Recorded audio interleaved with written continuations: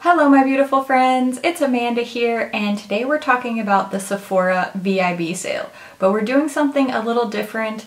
In the past, I've done a lot of VIB sale recommendations, and those videos are really fun, but I wanted to do something a little bit different. I want to share with you what I have on my Sephora loves list, what I am interested in picking up during the VIB sale, and I really want to get your feedback, what's on your loves list, and a lot of these items are similar. Like, I don't need all of them. I need to choose among certain categories. So I would love your input. If there's anything that you've tried or that you're interested in, definitely leave your thoughts in the comments, and that way you can kind of help me decide, narrow down my list.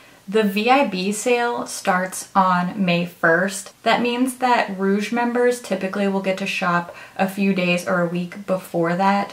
I am no longer Rouge. I lost my Rouge status at the end of 2018. I was a VIB Rouge member for the prior 2 years, but I just found myself purchasing more things from Ulta. A huge portion of my makeup budget goes towards ColourPop. None of you would be surprised by that. So I am no longer a VIB Rouge. I will be shopping on May 1st with the rest of the VIB members. As I go through my list, I'm going to show you the products that I'm talking about over here just so that you get a visual and it's not just my face talking at you this whole time.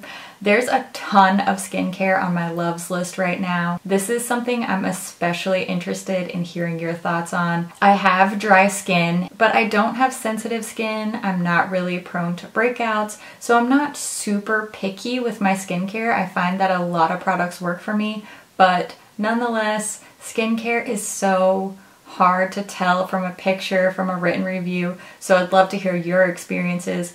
If you've tried any of these products, this list is crazy.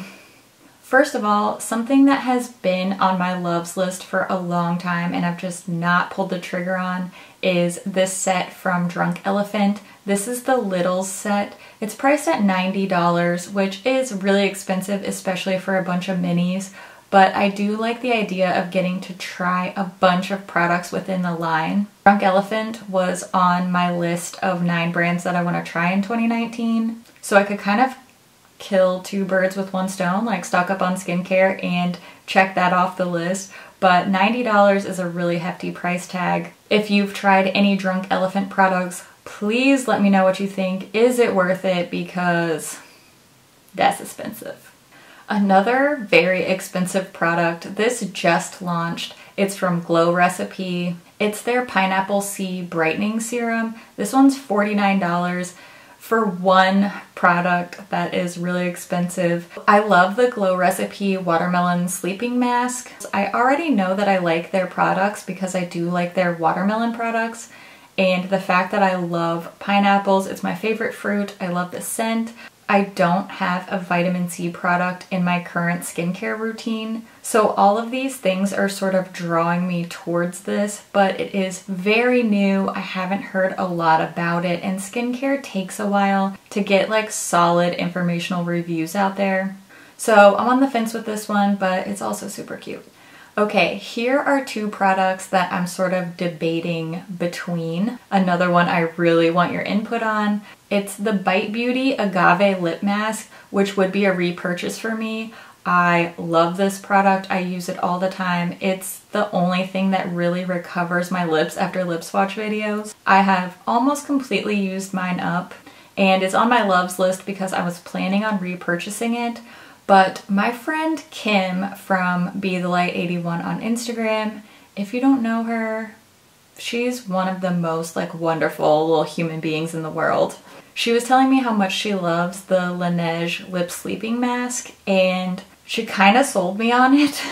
So now I don't know, do I repurchase my long loved agave lip mask, or do I take the leap and pick up this lip sleeping mask? Leave your thoughts on this because I do not know which direction to go, and I definitely don't need both of these. I've also been hearing great things about this lip glowy balm. I'm definitely gonna pick one of these up. These are $15. I'm probably either gonna get the berry or the peach. I love lip balms. I love glowy things. I love fruity scented things.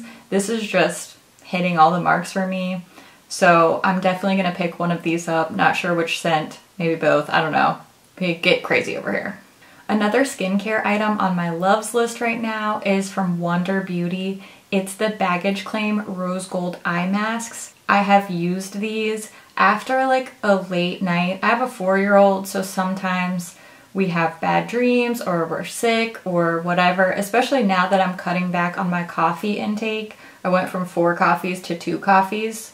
4 coffees is a lot, I know. Sometimes the eye area is just a little puffy, a little rough looking, and these masks feel amazing. They definitely make my under eyes feel cooled and calmed and also like hydrated and plumped and just alive looking. So I'm definitely going to be picking up some more eye masks because I'm out right now and mama gets a little puffy, you know what I'm saying? Okay, here's another one. This is the battle of the sunscreens. I really want to invest in some great high quality sun care items. It's getting warmer, it's getting sunnier, and I've been outside with my son on the playground already enough that I accidentally got a tan. I even got a little bit of a sunburn, which makes me really upset because I haven't been sunburned in like 5 years. I need to step up the sun protection. I'm debating between this one from Sol de Janeiro. I love the scent of their products. This is the My Soul Stick. It's SPF 50. 50 is the lowest I'll go on my face. I know everybody says like there's no point in anything over 50, blah, blah, blah. I know, it's the wear time. It's not the amount of protection, it's how long it lasts. So I know, okay, I know. I've read all about it. Sunscreen's a big deal to me, I know. I am debating between My Soul Stick, which is 26 bucks, and I'm very intrigued by this one from Supergoop. This is the Sun Defying Sunscreen Oil. This is also SPF 50. The idea of sunscreen oil just really, it's got me looking twice because I have really dry skin, so the idea of really being able to moisturize. I love oils. I love everything about oils. Put it on my face, my nails, my hair. I want my sunscreen to be an oil. This one's $34. I've never really heard anybody talk about sunscreen oils. If you've tried them, let me know. Is this the real deal? Is this really going to protect my skin? Is it really going to be hydrating? I've never heard of this and I like it. I like the idea a lot. Okay. That's all of the skincare items. I don't have a ton of makeup items on my loves list right now, but the ones that I do have, I'm very, very interested in, and also they are very expensive. First up from Too Faced, the new Natural Lust collection. The Natural Lust palette is $59. I was a big fan of the Natural Love palette. I know that this one has gotten some criticism for how neutral it is. It's definitely neutral. It's definitely a lot of shades that are gonna look really similar, but I just think it's beautiful. I was a fan of the Natural Love palette formula, and I think I would like this one too. I don't know, what do you guys think? Would you watch a review about this? Are you already over it? You've already seen everybody who got it in PR review it. I don't know. I'm just intrigued by it. I love Too Faced. The packaging looks gorgeous. Ooh, it's got really high ratings on Sephora. Almost 5 stars. Nice. Also from the Natural Lust collection is this Natural Lust Satin Bronzer.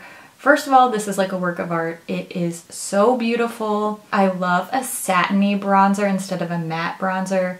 It just brings more life to my face. Like I said, I have dry skin, so anything that's satiny or a little bit glowy really works for me. This bronzer is $34. It's so pretty. I don't know if I'm gonna be able to resist this. Even if you guys say don't do it, I don't know if I can resist. It's so pretty. Look at that freaking peacock, okay? The very last makeup items on my loves list right now are from the new NARS Orgasm collection. I know a lot of people are like over it with the NARS Orgasm collections. I am not one of those people. The first thing that really went straight onto my loves list is the Orgasm Oil Infused Lip Tint. Like I said, I love oils. I love NARS Orgasm products. This looks super duper beautiful. It's 26 bucks. So pretty. That one, probably gonna have to buy that for sure. The other two items, also from the Orgasm collection, are the Orgasm Liquid Highlighter. I love the NARS liquid blushes, and if this highlighter is anything like those, I am just going to drench my entire body in it. I love NARS formulas so much. The packaging on this looks beautiful. I don't know too much about this little dropper applicator deal, but I do wish it was like the pump like the liquid blushes, but it's $30. It looks so pretty, doesn't it? Oh, gorgeous. And of course, the NARS Endless Orgasm Palette. This is an all shimmery cheek palette. It just looks so delicious. It's $49. Again, beautifully packaged. I'm sure the formula is gonna be insanely good. I just want to try it, and I want to cover my entire face with all of the shimmers. Don't think I won't, because I'll do it. I'll do it. I wonder how much this stuff would all be if I bought every single thing that I just said.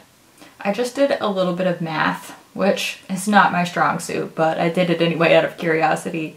If I purchased every single item that I just talked about, like even the doubles, then it would be 498 American dollars. Now, I would get 15% off since I'm a VIB, so that would be $423.30. No doubt I would have to pay taxes on that order.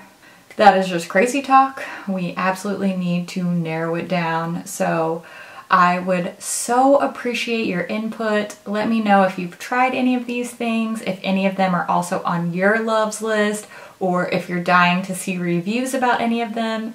Leave your comments, let me know what you think, and let us know what's on your list too, because, you know, there's always space to add more to the loves list. You don't gotta buy it all at once, you know, but you just throw a little heart at it if it looks good.